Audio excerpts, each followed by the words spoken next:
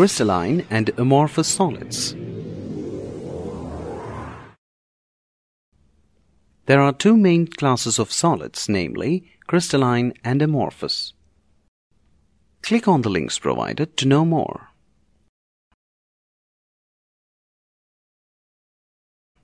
Crystalline solids.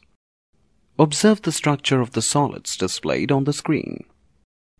You can easily trace the regular repetitive pattern of the atoms or the molecules or ions. These types of solids are called crystalline solids. The crystalline solids have symmetrical shapes, flat, smooth and plane faces which meet at a characteristic angle. Crystalline solids are classified as single crystals and polycrystalline crystals.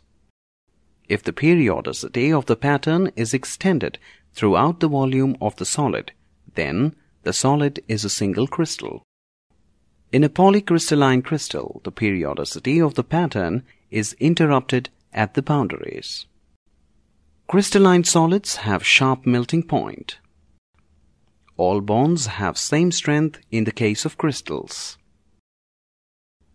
Diamond, rock salt, mica and sugar belong to this category. Amorphous solids.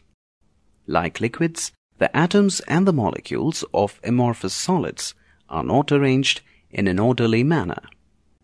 But the difference between an amorphous solid and a liquid is that the atoms are rigidly fixed and they are not free to move as in liquids. Classes an amorphous solid